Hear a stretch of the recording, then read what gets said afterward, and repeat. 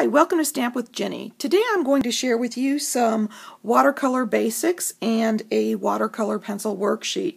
We'll be using our Stampin' Up! Watercolor pencils. This set comes with 13 of our color collection colors, and they're really great to work with. So let's get started. You're going to need an aqua painter or a blender pen, and I like to have a piece of paper towel handy so that I can adjust the amount of water in my aqua painter simply by loading the tip and then taking off the excess.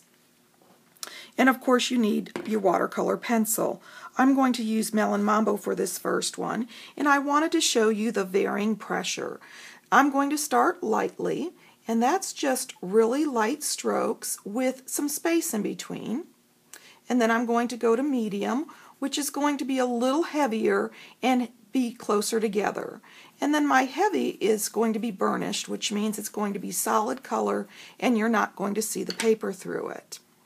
I'm going to take my aqua painter and I am then going to blend the color so that you can see. And once again, I'm cleaning off the aqua painter in between so I'm not transferring color. So there's my heavy and my medium, and hopefully you can see this light because it just has a hint of color. And of course, depending on how much water you add, you're going to end up with a bolder color or a lighter color.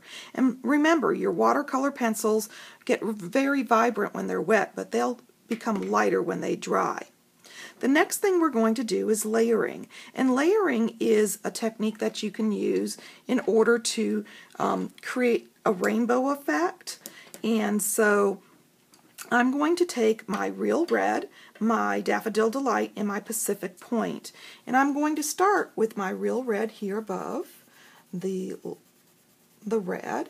And I am going to create a wash. And then my yellow in the center. And finally, my blue.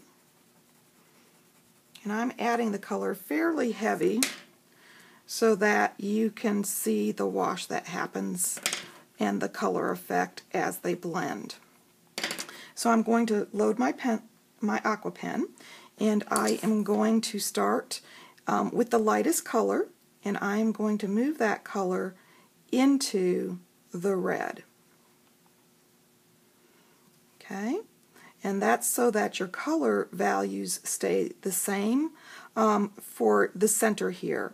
And then I'm going to start in the center again, and I'm going to move it into my blue all the way out to my edge. And there you have a layering effect where you can blend those colors in between to create your orange and your green. The next step is going to be portable paint, and that's a real simple technique. It simply is layering on some color in a little patch, and you're going to burnish this, so this is fairly heavy.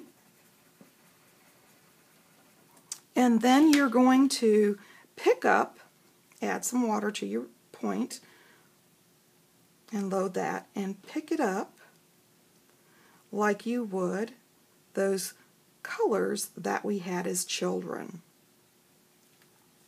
from the little trays of color. So that's a real quick way to pick up color and add it to your picture the way you'd like to. Okay, the next one is a hard edge, and this one takes a little more time because you have to allow it to dry in between. So what I'm going to do is color my rich raspberry on one side, and then I'm going to take my Tempting Turquoise and start where I left off. I'm sorry, this is my Bermuda Bay, and color the other direction. Now, I'm going to take my aqua painter, and I am going to wet this side here with the rich raspberry. And I'm going to blend those colors like I want them, but I'm not going to touch this Bermuda Bay portion. And I am going to allow this to dry as I show you the soft edge technique here, and then we'll come back to this. Okay, the soft edge, I'm going to use the same two colors so you can see the difference. I'm also going to start with my rich raspberry, and I'm going to add the Bermuda Bay. Now I've given you lots of space here, so you can make this as big or as small as you'd like. It's just a practice sheet. And I'm going to load that aqua painter up again. And this time I'm going to wet the rich raspberry and move that paint around. And then I'm going to wet the Bermuda Bay. And instead of allowing them to dry in between, I am going to blend those two colors in the center. I hope you can see that. How this is kind of a wet blend where they blend because they're meeting and overlapping, and you can just do a wash all the way across. Okay, back to the hard edge. Now that the rich raspberry has dried, I'm going to wet the Bermuda Bay. But I am not going to go over the edge of the rich raspberry. I'm just going to pull that color and create a wash. So you can see this has a hard line here where the two colors meet. The graded wash is used, for instance, on an apple or an orange, something where you want to create a light source going down where you're going to see the color variation. So let's say I'm going to create a circle. I'm going to do that, let's see, with my yellow because it's the lightest, the Daffodil Delight. And I'm going to do the top edge because my light source is coming from here. And so I am going to put my lightest color there, and then I am going to take and fill this center here with my pumpkin pie,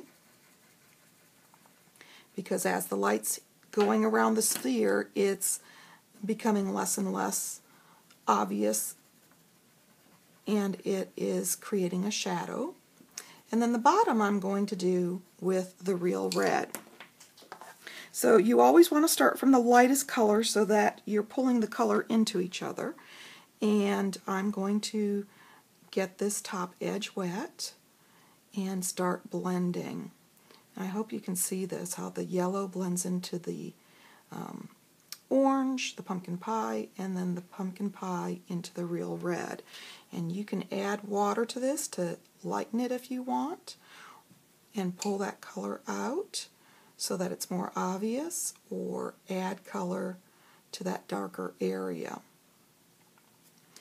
And by taking color away, you can even create a light source or a white area if you'd like. Although there is a white color pencil that you can do that with also. Excuse me, watercolor pencil. Okay, the graduated wash. This is simply a single color that starts dark and goes light. So I've applied my old olive pencil here. I'm going to start from the lighter edge because that way you have less color and you're building up to that medium shade and all the way up to a dark shade. And of course you can go back down and blend some more if you choose to. Okay, a flat wash is exactly what it sounds like. It's simply a color that is applied all over. You start at the top and you work your way down, and it's simply a wash that you could use for backgrounds or around something. So once again, color, load your aqua painter, and move that around the way that you want to. It's great for using around stamps and background images. Okay, I've moved this a little bit so you can see this next part. I've got some types of watercolor pencils, marks that you can make that'll give you different effects and give you texture and color. So this first one is called stippling, and stippling is done with a watercolor pencil to create a light palette of color and or add color to it. So let's say I want to do the Daffodil Delight and the pumpkin pie. Stippling is marks that are made with the tip of the pencil that are kept fairly far apart when you want it light. Okay, if you wanted to add a two-tone effect, you can add some of the complementary color, in this case pumpkin pie, and that's going to give you a light wash. The next one is medium, And so I'm going to pick two different colors so it's a little easier for you to see. I'm going to start with the Calypso Coral, and this time the marks are closer together so that I get more color. And I'm going to add that real red on top of that stippling towards the bottom to give me more color.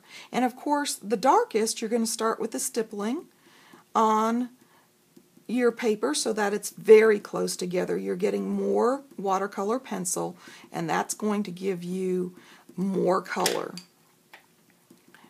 Now this simply gives you different textures and different ways to add color to your images depending on how you like to color your images. So you're going to want to make sure that this darkest has the most stippling marks so that you get more color. Hatching is a single side motion, so if you start far apart you're going to get lighter, and if you get them close together you're going to end up with a darker color, of course. Cross hatching is very similar. You're going to start with your marks going in the one direction, and then you're going to come back and add a second set or cross hatch. And of course, same idea. If you put the colors closer together, those cross hatches are going to create more depth and a darker value. The back and forth motion is real simple. It's simply back and forth. And of course, the tighter you get, the more color you're going to have. So by spreading it out, you're going to have less pigment on the paper. And the last one is scrumbling, and that's a simple burnishing where you're doing it in a circular motion to give you lots of color.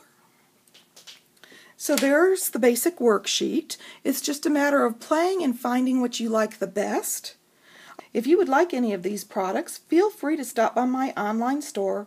It's open 24/7 and you can get there from my blog, stampwithjini.com.